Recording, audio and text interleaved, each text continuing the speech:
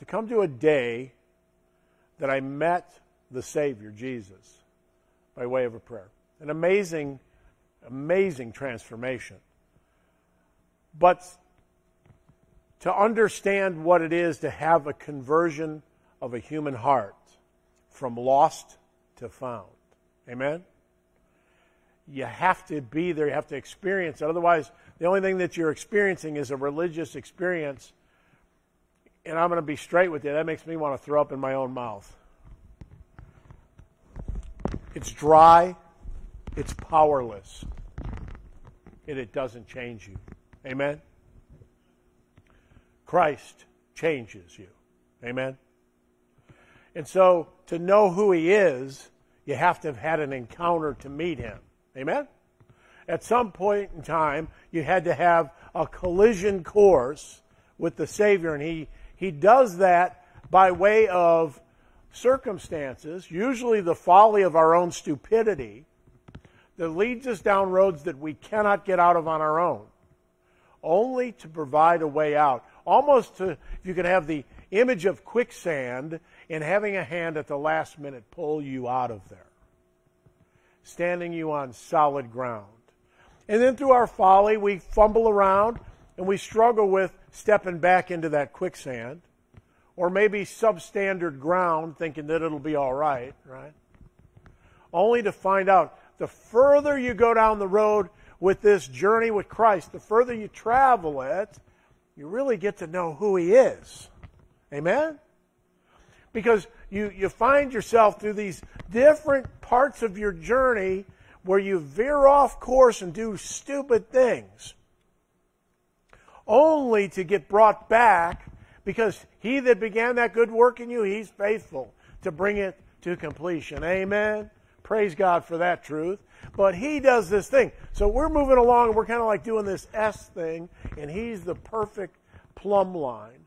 And every time we wander off a little bit, He pulls us back, and we kind of got one of these things going.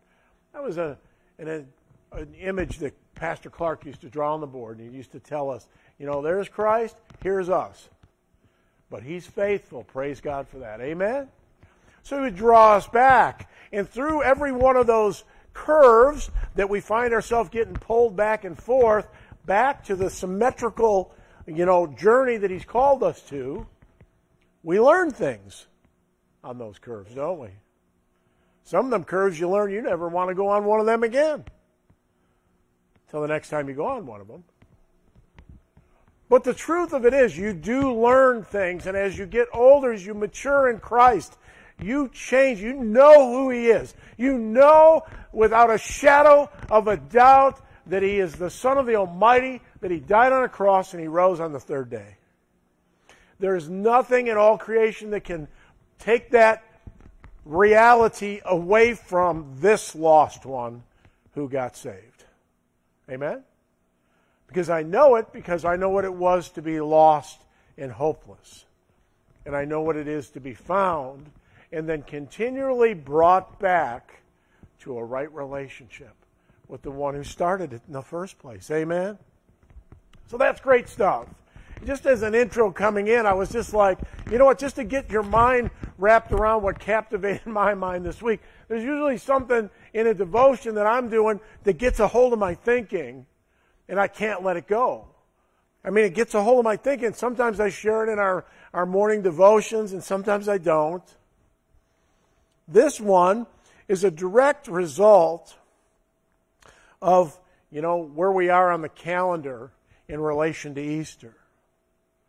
As we approach, Good Friday, and we understand what that looks like before you get to Easter Sunday, the enormity of the cross. As you approach that, the reality that cross was endured for us. Amen? He endured the cross for us, but anytime you really direct your thinking back to the cross, we can see ourselves sometimes in the pages of Scripture, in the lives that went before us, the folly of their thinking, and we can see ourselves in the circumstances that affect our lives. And if we're smart, we'll make application at someone else's expense. Are you with? You ever try to teach a teenager something? You can't do it. You hear what I'm saying? You want to save them some pain? You can't do it. You can tell them. You can be as creative. Man, you could be the most creative communicator on the planet. And they're going to do it their way. They're going to look back and go, I wish I would have listened to that. But the truth is very unlikely that they're going to grasp it, right? And learn from your mistake and say, I'm going to be spared the pain. That's what preachers do. Preachers come in and say, for everything I'm worth, I'm going to plead with you not to go down the roads I was on. And I think sometimes people hear me like this, right? They hear something like that. But this right here, I think, is significant.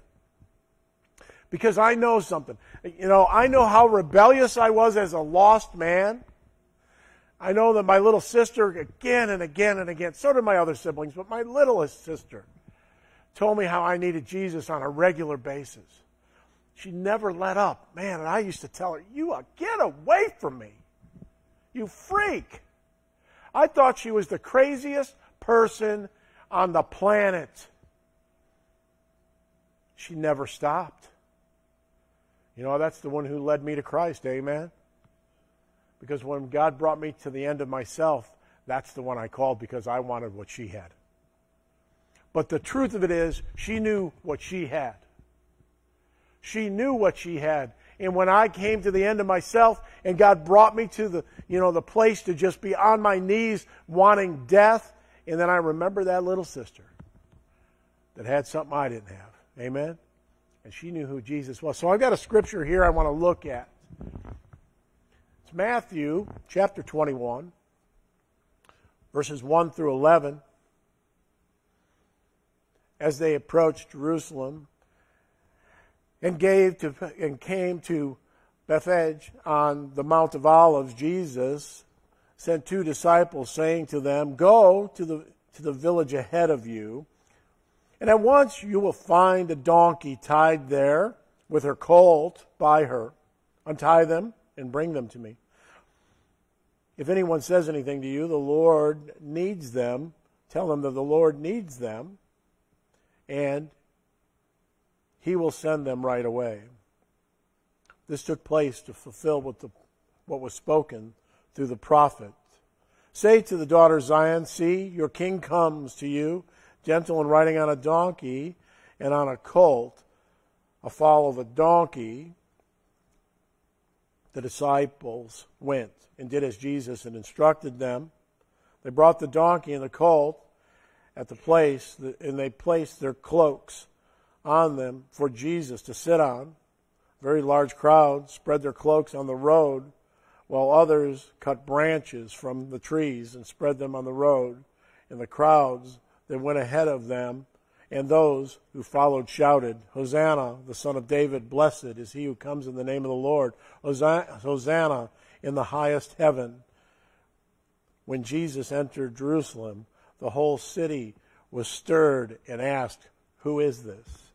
And the crowd answered, This is Jesus, the prophet from Nazareth in Galilee. Interestingly, when Jesus entered Jerusalem, the whole city was stirred up and they asked, Who is this? Who is this? That was the first Palm Sunday, if you will. They're cutting limbs off the trees and they're waving them at him, amen? And they're laying their coats on the ground one after another and just picking it up and rolling, and he's going through. And these people, they knew that this Jesus was special. There was a crowd, and they had this pretty consistent theme going there with a coat being laid out on the ground after another, and they're shouting, and they're excited, right? They had some things going on. Some believed, they had seen Jesus and they had heard him in action. They heard him teach and preach. And he preached and he taught with bold authority. And he performed many miracles that they saw. They've seen it with their own eyes. as a result, they wanted some of that. There's all this excitement going on. You ever know how people get excited about stuff like that, right? They get excited about, well, we know he spoke with such great authority. You get excited.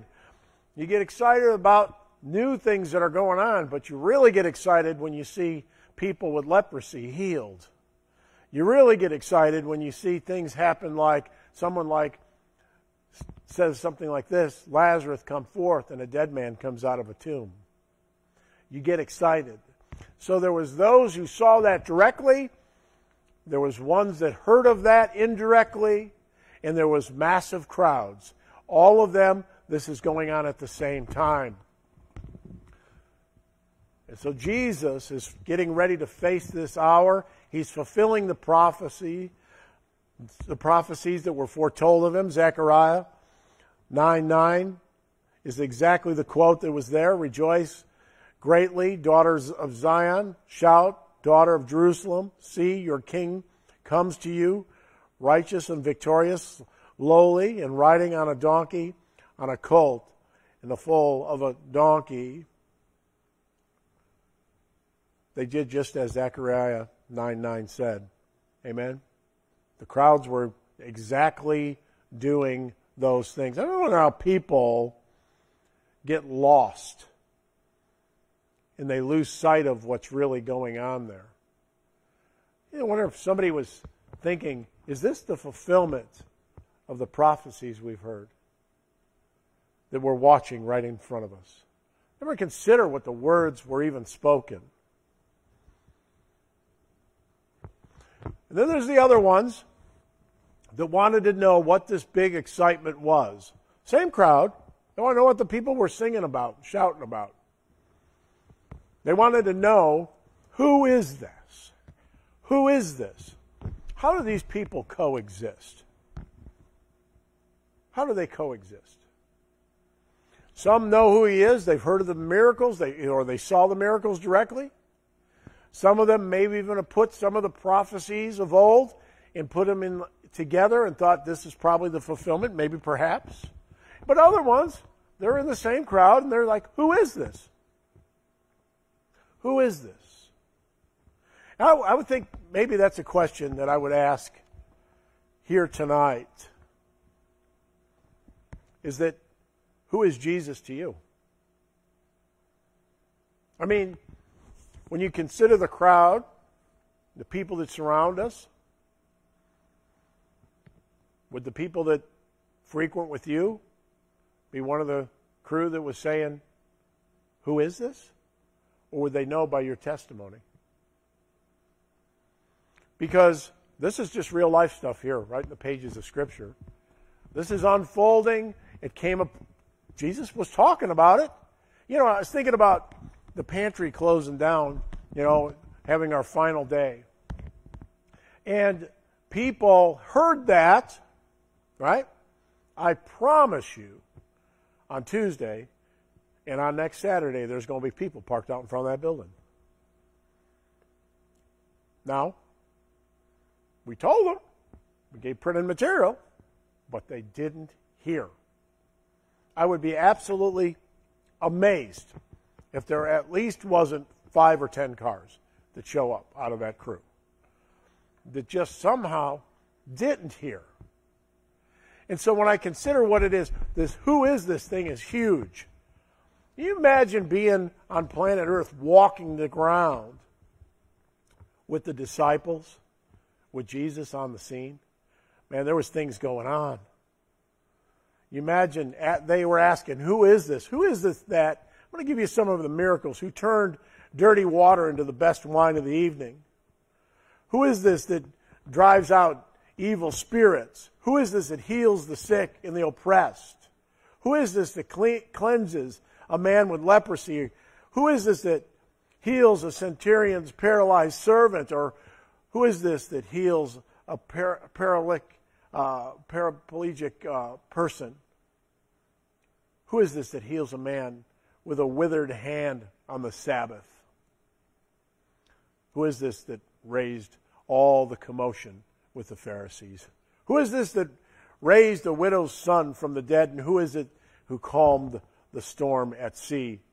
Who is it that cast demons into a herd of pigs? Or who is it that healed a woman in a crowd that had issues of bleeding?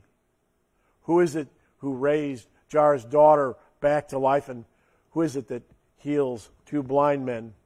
Who is it that heals a man who was unable to speak? And who is it that fed the 5,000 and the women and children? Who is it that walked on water and scared the disciples? Who is it that heals a Gentile woman's demon-possessed daughter because she was persistent and said that even dogs get the crumbs? Who is it that heals a deaf and dumb man? Who is it that feeds the 4,000 plus women and children? Or who is it that heals a blind man?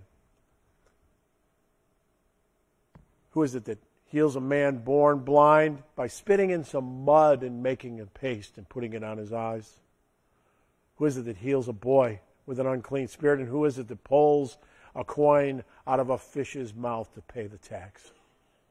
Who is it that cleansed 10 lepers on the way to Jerusalem? And who is it that raised Lazarus from the dead? And who is it that heals a soldier's ear that was cut off at the time of his arrest? I can tell you who it was. It was Jesus, amen?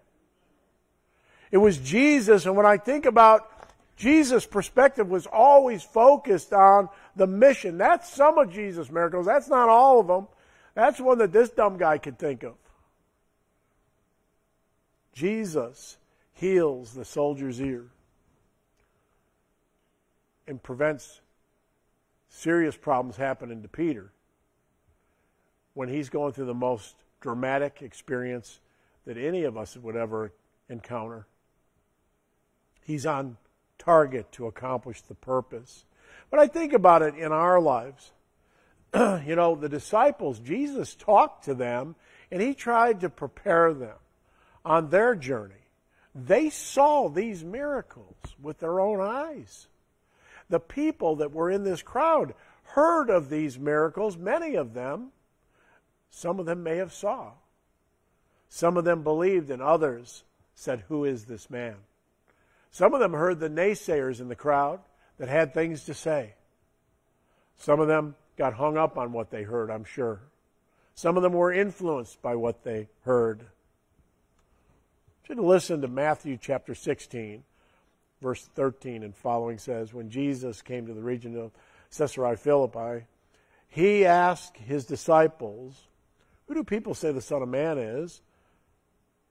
They replied, "Some say John the Baptist, and others Elijah, and still others Jeremiah, or one of the prophets. But what do you, he asked, who do you say I am?" Simon Peter answered, "You are the Messiah, the Son of the living God." And Jesus replied, "Blessed are you, Simon, son of Jonah, for this was not revealed to you by flesh and blood, but by my Father in heaven." So let me ask, you got these guys that are really tight, and they're hanging out with Jesus, and he's on the scene, and he is building the church. They don't know it. They don't have a clue. But that's the church that's going to raise up from these guys. And so as this is unfolding, they're walking with him, and he asked this question, because now we're getting down to, it's getting time to get this crew in gear, because he's going to be going back to heaven after the crucifixion, and they're the church. "Who do you say I am?" And Peter comes out with these words that are profound. "You are the Messiah, the Son of the living God." That God revealed it to him, right? And so he knew that. He knew that. But you know the things that happened in poor Peter's life?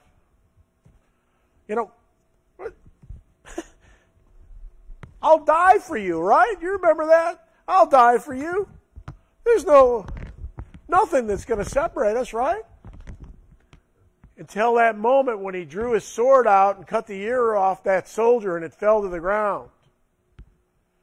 And Jesus picked it up and put it back on him and healed it. And he realized there's not going to be a fight here. He's going with them soldiers. And then the words, maybe, it's like when you speak to somebody, they don't listen to you. You tell them 10 times the same thing, they don't hear it. And then just maybe as he's standing there and there's this army, they're all armed, he's standing there, and Jesus puts the ear on and he hears them saying, the Son of Man must be handed over to sinful men. He's thinking, oh my word. I don't know how to act with this. I know how to act with Jesus when I'm walking in a crowd and he's healing people. I know how to handle walking with Jesus when he is the man. I know how to even walk with him when he's making the Pharisees look like monkeys. I'm cool with that. But I ain't cool with this. I'm not cool with this at all. Because they aggressively grab a hold of him. In the beginning of this cycle is right before his eyes. And we have a guy that understood, who is this Jesus? An anointing from the Almighty that spoke right out of his mouth. This, you are the Messiah, the Son of the living God. Speaks it out of his mouth. Jesus himself says, that didn't come from you, pal. That came from my Father who gave you that information.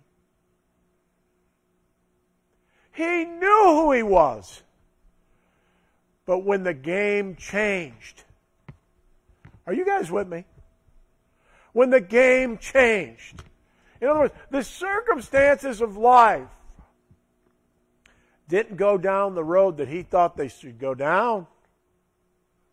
You know how I know that? You don't have to be a rocket scientist to figure this one out. He pulled the sword out. But Jesus never had any defense for himself at all. At all. The only thing that he said remotely that would appear to be a defense is he said, you have no power other than what my Father has given you. That's it, folks. That's it. Jesus knew who he was, didn't he? He knew that cross was his, nobody else's. Peter didn't get it.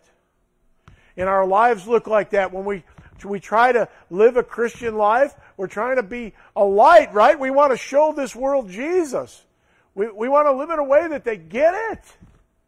So we do things. We try to put ourselves in alignment with what we think about God. But remember that curve that I was talking about like this? You're all over the place. We get in these pursuits. We're doing the wrong thing. And we don't get ourselves aligned with the Holy Spirit that'll keep us on the plumb line.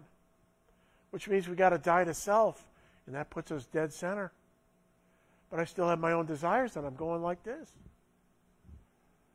And Peter, he thought, these guys are arguing who's going to sit beside you in heaven. Right next to you.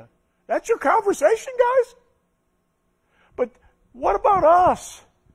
I mean, the reality of our lives, when you consider what does it look like for us to process what it is to be a disciple of Jesus with this reality that the work that he has put before you to accomplish is not for you to prosper according to your own plan.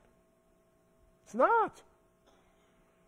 It's the work he's put before us is to put an arrow right to the Messiah. I thank the Lord for my little sister. And I talk about her a lot, and I have over the years. You know why? Is she a super Christian? No. She was a super Christian when it counted, though, I'm going to tell you that.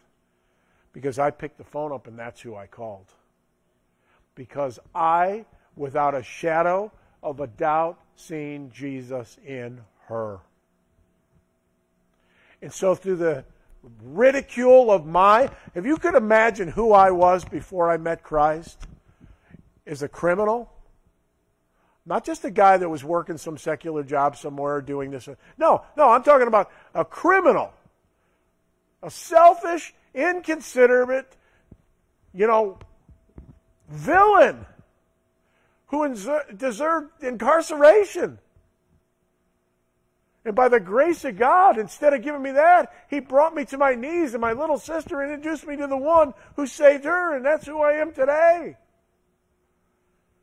But the truth of it is, when I look back at that, the persuasion that I come with is to tell you this journey is real, and we keep getting sidetracked. We keep on this winding roads. We keep doing this nonsense. And he says, no, there's somebody watching you, and this journey's real, and they need to see me in you. Consistently. Because when the battle rages, here's the problem. When the battle rages and we start doing this wiggling nonsense, that's when it counts. That's when it counts. So when I get my mind wrapped around this Jesus and who I am and how hopeless I am without Him, and then how enlightened I am when I just quit messing around with trying to figure things out, I quit trying to mess around, calculating my course, and I just get back to the foot of the cross. Plead with Him. I can't even walk without you, without holding your hand. I like that old song says, can't even walk without holding your hand. I'm helpless without you. And the reality is, now I can do that. Listen, as a carnal Christian, there's a word you don't hear much in the church anymore. Carnal Christian. You know, I'm Christian by name. I live whatever way I want. Is a carnal Christian? Hey, listen, I live my life any way I want. Nothing to see here. I'll go and do anything I want to do. Devil's going to leave you alone? No problem. You're not going to have any opposition. You know why? Because you ain't doing nothing. Nobody's eternity is being invaded because of you. In other words, as soon as you get serious about, the journey that the cross paid for, you can count on you're going to have opposition. All of hell's fury's coming after you. And here's how it is. He's going to come against our flesh. He's going to come against the things that are your dreams. He's going to try to shatter them. But yet, whatever the devil tries to shatter, you know what God's got? You know what? He'll give you the desires of your heart when your heart turns to Him. But God will let you get the tar whooped out of you and lose things because He wants you to let go, and then He'll give you once your heart turns to Him. It's a vicious cycle, folks. Listen, I go home sometimes after I preach, and my voice, I've strained my vocal cords a few weeks ago. They were so bad that we went to the ER over the deal.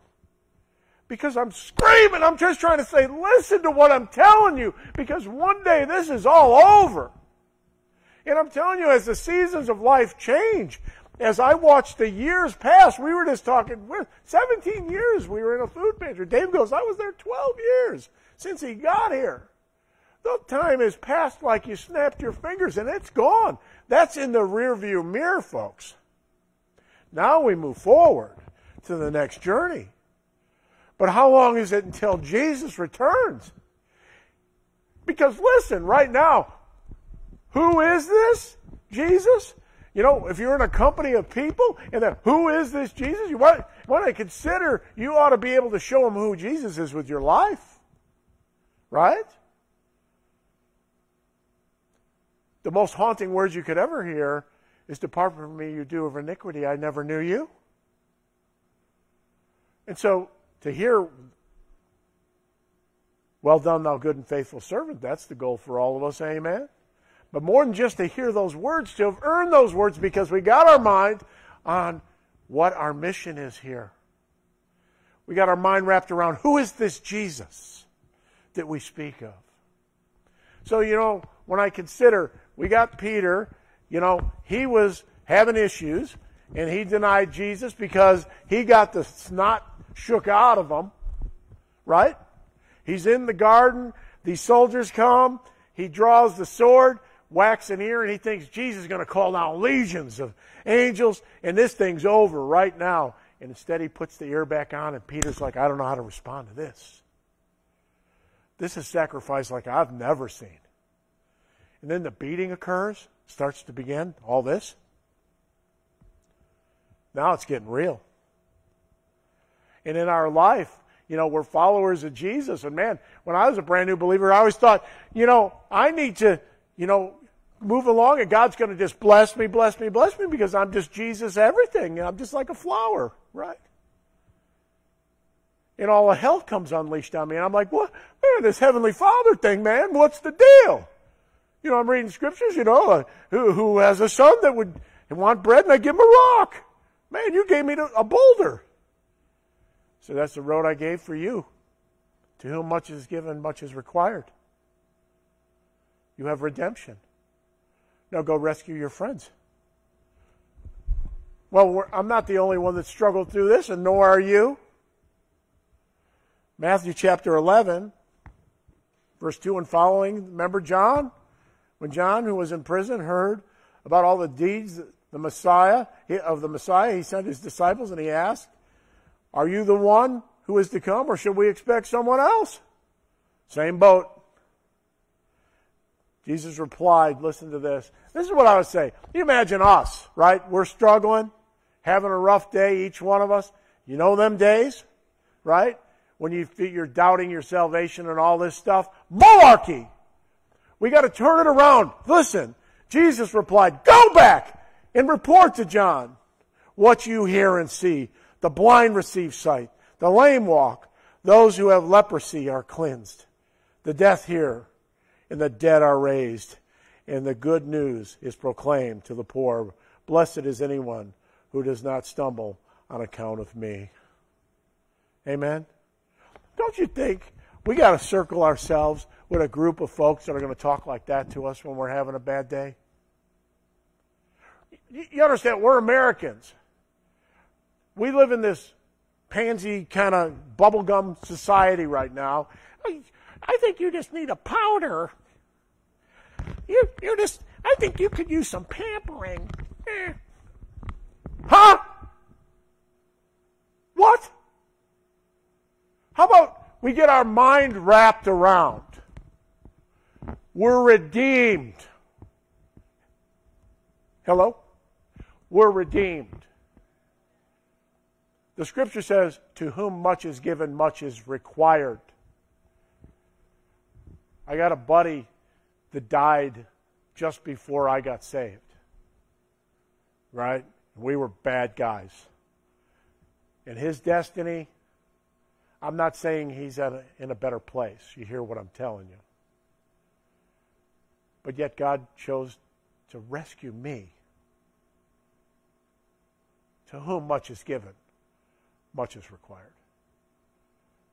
If you've entered into that relationship with Christ, if you've received that forgiveness, you know what he says? Use your life to persuade others who don't get it. Right?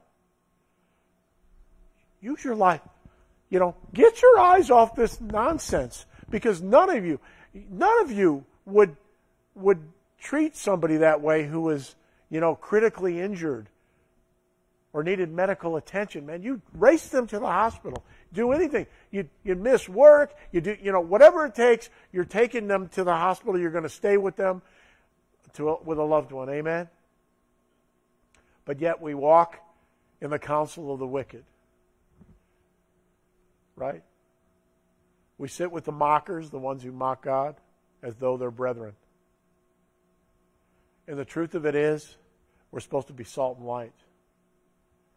And you're going to take ridicule. I'm going to tell you right now. You chart that course, hang on. You're going to take ridicule. But I'm going to tell you this. My little sister, out of all the years, now listen, I've got family members that call me for counsel. I was the black sheep of that crazy family, right? But it's not about calling counsel. It's about God redeeming and then sanctification in the process.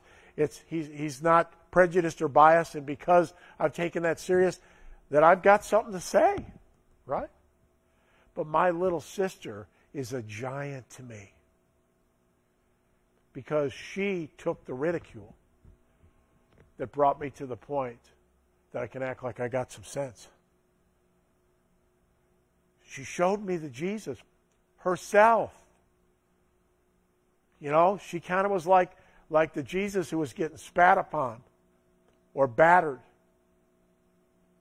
and never let that affect her attitude. And you know what? It paid off. So when I look back, I just consider, each one of us and how real life is. John, was sitting in that prison and he's ruined because all these other ones are out there. Jesus is still on the scene doing his hocus pocus stuff, right? And I'm sitting in my jail cell. Me.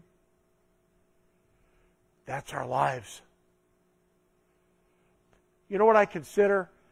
John's in the jail, and what a contrast, John and Paul, huh? Paul and Silas, midnight comes, they're sitting in a jail cell, and they're singing praises in the middle of the night. And what was the outcome? The jailer and his household were saved. What mission did John have when his jail cell? We don't know that, do we? Because he lost sight of the mission. And my point is to say, as we approach this week, it's the holiest week. Without this week that we're entering into, we're lost, folks. You hear what I'm telling you? So this is a week you want to consider. To say, God, how do I present myself in a way somebody's going to get it? Maybe they'll see the Jesus in me. Maybe it's things I involve myself in. Maybe it's things that I withdraw from. Maybe I'm going to have a level of integrity that's going to be seen, and they'll laugh and ridicule me. Maybe I'm going to tell somebody whether they want to hear it or not. Maybe I'm going to lose a friend over telling them the depth of their need for Christ. But I'm telling you this. For me, I know who Jesus is. You hear what I'm saying? So, I have no reason for somebody in the crowd with me to say, who is this? Present that question. Who is this? Because if they're saying that, I must have been having an issue with telling them what this is all about. Right? So it's not about all the things we make it about. It's not about feeling better because we helped somebody do this, that, or the other thing. It's about somebody receiving Christ, and then when we receive Christ, that we care enough for what Jesus did on that cross to afford us to be able to say, Abba, Father, from being foreigners and aliens, exiled, deserving of God's wrath, to being able to be co-heirs with Christ. We know who we are. At least at that moment when you receive Christ, you know who you are. And then from there, we're supposed to go out in this world and help others know who He is. Amen? So I don't know where you're at tonight. I always give an invitation. I always give an opportunity for you to respond because, you know what? There's so many times we get on this journey of life as Christians, and I'm going to tell you what. I don't know if it's like we're oxygen deprived or something. We get into this crazy fog like, doesn't look anything like I'm salt and light. Primary purpose. That's what it is. I'm supposed to show people the love of God through my life. Amen?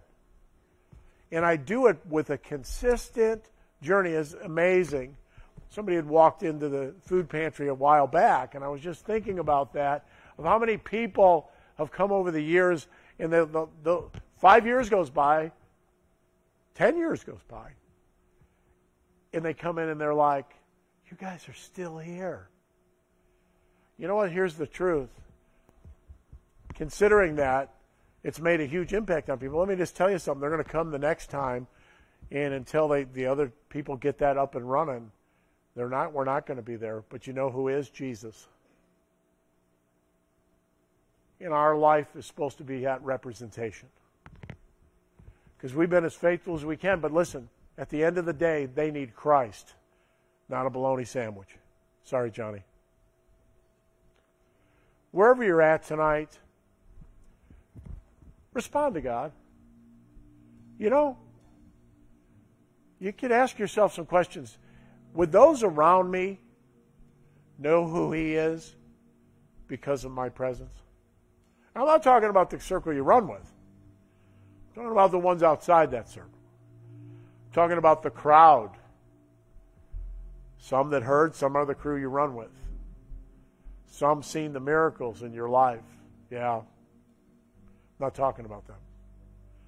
Talking about the ones in the crowd who are lost and destined to a place called hell outside of Christ. And He's called our lives to make an impact. There's going to be a collision course when that happens. There's going to be costs. I'll tell you right now, the biggest prayer you might say is, God, I want to get off this S-curve thing. I want to stay right on course with you. I'm going to tune my ear to you, and that's it. That's a good one. There's never been a time that you've come and you've asked the Lord to rescue you, to save you, to receive redemption by way of a prayer that need to happen. Let it happen tonight. Come on up. Counselors, come on up here. Consider this. This Easter could be the best Easter you've ever experienced. Amen? Because Good Friday was a very dark, dark day. But praise God, there was an Easter morning. Amen? But Easter morning doesn't mean anything to you if you pass on the free gift of salvation. It's offered, but you have to receive it. You have to receive it. As the music plays, will you respond? Whatever way God is talking to you, we want to pray with you as the music plays.